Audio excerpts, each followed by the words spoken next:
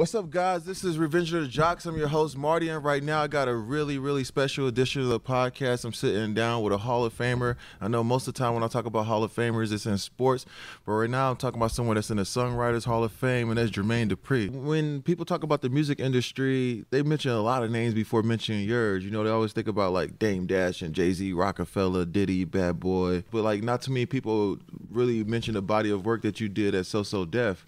Why do you feel like it happens that way? I'm a different type of CEO because I'm the person that makes the product that I sell. That's how I am too. I'm the same way. Yeah.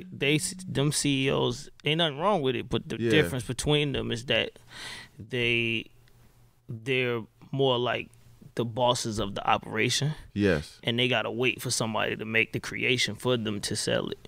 Yes. Right. So a lot of times while they talking, I'm working.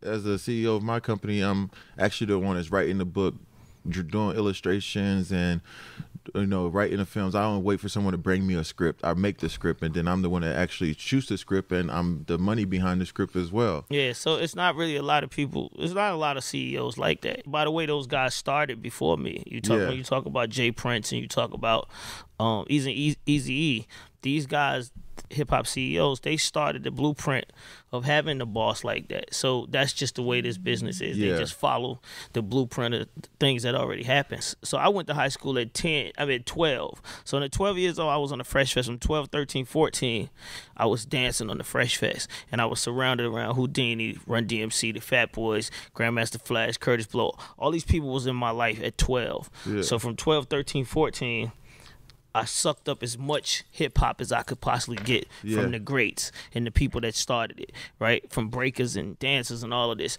And at 16, that's when I started wanting to make music. Yeah. And at that point, I had a lot of knowledge in me, and I had watched people do things, the way people talk to people, the way people do interviews, a whole bunch of stuff. Yeah, what was good and what was not. You was able to I'm not gonna do that. Yeah, I still was directing myself. Yeah. So, you hit things, hit bumps, this, that, and third, but from 16 to 19, I perfected what I had saw, basically. So when did you fall in love with music? Your dad's in the industry. Did you fall in love with music at an early age?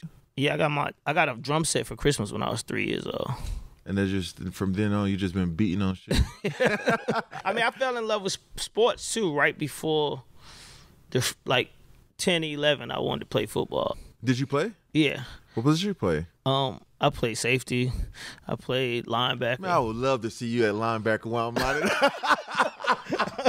I feel like Atlanta's almost like Africa. And I say this. It is Wakanda. Yeah, I'm saying this in as a way, it's where all the information is.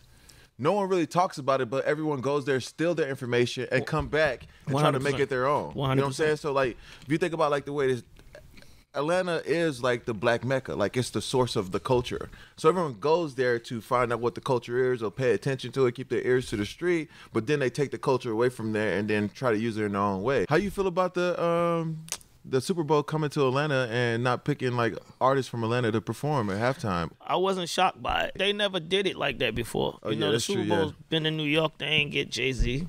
Yeah. They ain't asked Puff to do it. Super Bowl been everywhere and they didn't ask. So I heard somebody even say so if we pick Atlanta artists this year, does that mean that Flo Rida has to do the Super Bowl next year because it's in Miami, right? I think I personally think they're trying to. See, I think Flo Rida got number one. Yeah, but I just think they're trying to stay away from being locked into having to do that. Yeah. To fix the problem, I'm throwing 6 free concerts. 6 days before Super Bowl, called Super Bowl Live, basically. That's free. Dope as fuck. It's free, and I'm only using Georgia and Atlanta artists. So just for people that's coming from out of town, I want to make sure you changed the blueprint. Yeah, I changed the blueprint. I want to make sure everybody come to Atlanta and understand how deep the music game is and how many people started making music before me, the people that we forgot about, the soul artists that came out of Atlanta, the country artists that come from Athens, and all over, just all over. Yeah. I'm going to do FreakNik. That sounds fun. Let me tell my wife about that. I got tag team performing. I got Kilo Ali performing. I got Shadi performing. I got every bass artist that's ever came out of Atlanta in the era of FreakNik. I'm turning that park into FreakNik. So, let's talk about like grooming talent, the artistry in a lot of fields. Like I talk to a lot of kids who want to be writers. They talk about writing books or they want to write these things, but they don't like to read. Like I tell them like as a writer, the only way you could grow is by reading. You get more words. You feel how sentences are put together by other authors. So you have to write to become a great writer. But they just want to write. They just want to write Harry Potter the first time they sit down and write something. And so how do you groom young talent now, like you're doing on the Rap Game, the show, to grow into their artistry? I don't give them no easy way. You know what I mean? I think that's what we seeing too much. We seeing too much of the easy way. These kids don't really know what rejection feel like. Yeah. It's no rejection at Spotify. You know, you can put your music up on Spotify. They don't care what it sounds like. I do it all the time. That's the way that this generation is learning. Yeah. And you got to have some kind of kickback. A lot of these kids are scared of kickback. As soon as they hear somebody saying, I don't know about that, they try to move or say, fuck them, they whack. That's whack. That's that old shit. Yeah. You know, it gets labeled as old shit if people give them kickback. They need a lot of kickback. People will get way better. When did you turn into a vegan? 13 years ago. So you've been a vegan for 13 years? You one of them enlightened brothers. What made you stop eating meat? I mean, it's kind of cool to be a vegan now, but 13 years ago, that shit wasn't that cool. We just went on a fast, and the way I felt, it felt right. Dame Dasher talked to me about this shit the other day, too. He's a vegan? Yeah. Really? That's what he said, yeah. Oh, that's crazy. Yeah. I tried to tell him about this a long time ago, too. He wouldn't listen to me. Yeah, he was telling me he got mad because I was eating wings in front of him. That's when you ain't really sure if you're a vegan yet. I'm not trying to make everybody around me vegan. I appreciate that. I fast for 25 days, no food. You did no food for 25 days? Yeah. Jesus did 40 days and 40 nights. So they say. I did it too. You did 40 days? After I did 25 days. See, that's what now I went back and did 40 days. So that's what they talk about, living the image of the Jesus. You did it. Like I wanted to see if it was real. Be more like God. I have a docuseries, or not a series, but a documentary that's coming on about Jermaine Dupri and So Death. That's gonna be tight. Then I have an actual biopic that's coming out by the end of the year. If someone could act you out, who would you want to be the actor to play? Lorenz Tate is the person that I've been trying to get. Oh, that's a good fit. Yeah. That's a good fit. Yeah. Like, if it was me, if I had to pick myself in a film, I would definitely get Samuel L. Jackson to play me. I thought the new Spider-Man was dope. That shit was great, right? Yeah, I thought it was very good. I love the new art style. Then Peter Ramsey, one of the directors on it, they call him the Obama of animation because he was the first African American to do a major blockbuster animated film before that one. Yeah, I thought it was dope. I thought it was the first animated. Yeah. It's the first animation that I felt was very up to date. The little kid had on Jordans. Yeah.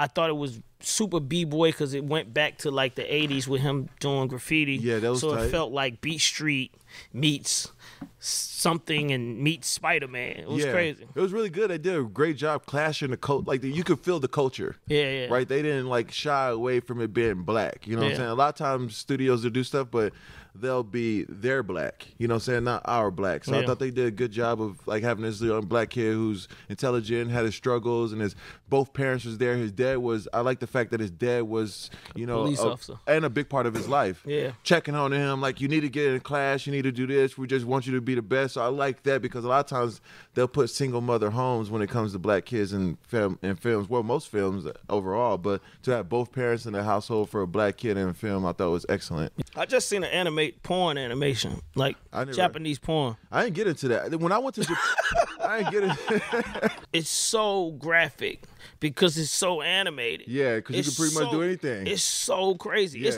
It's like heavy metal. The cum shots is it's crazy. Like Michael Bay of Michael Bay of porn. It's crazy. I wasn't planning to watch it. Yeah, I just saw it on the internet and I'm like, let me click on this and see what it is. But why? You know they target ads on the internet. I just wonder why they target you with the ad for the Japanese porn. I mean, if you're on blog sites. Oh yeah. You don't know what the fuck is gonna pop up. Yeah, you don't know what's gonna pop up. I was on a blog and I seen it and I was just like, what is this? Yeah. And then it came out and it was like Japanese porn, but it was anime. Definitely double click. Oh, save. Let me bookmark this. It was crazy. So when I get somewhere private. Visually, keep funky. Visually, it was crazy. I got a new book coming out in March called Dear Black Boy, And part of what we're doing is a campaign where we have prominent figures who are able to write letters of encouragement to black boys all over the world. So I might have to get you in on that campaign as well. So let me ask you a question about the book. So what's the meter on putting out children's books? What do you have to sell for people to feel like it's a success, or for you to feel like it's a success, or what has to happen for it to seem like it succeeded? Well, for me, it's different because I own the book, I own the art, I own everything for it, so I don't have to sell as many books as other people for it to be successful for my company, right? The ultimate goal of writing a book is to get the message into as many kids as possible. Black people can't read and write for 250, so you think about how far that sets you back. That's a huge disadvantage of trying to play catch up. Before I met Biggie and Jay-Z, I wrote songs on paper. When I saw Biggie come to my studio and he wrote a whole song in his head with no paper. And he didn't even mouth the way the rap was supposed to go. He just listened to the beat and he smoked 10 blunts. My nigga. And at the last blunt, he said, "I'm ready." And I was sitting in the studio looking around like, I thought he was ready to go eat something. He was like, "I'm ready to do my rap. Where the booth at?"